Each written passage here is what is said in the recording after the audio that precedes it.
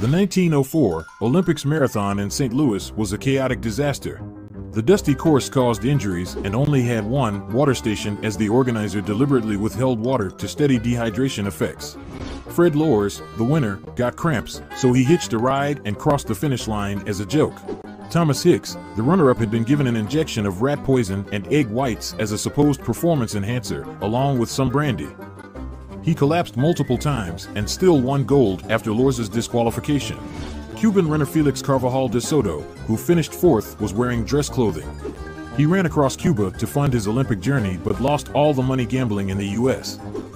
Carvajal took a break for a snack from a roadside orchard, but the rotten apples caused stomach cramps, forcing him to rest. The best part about all of this is that there wasn't much notable about the third-place finisher, Arthur Newton. Amid all this chaos, he just kinda ran the race.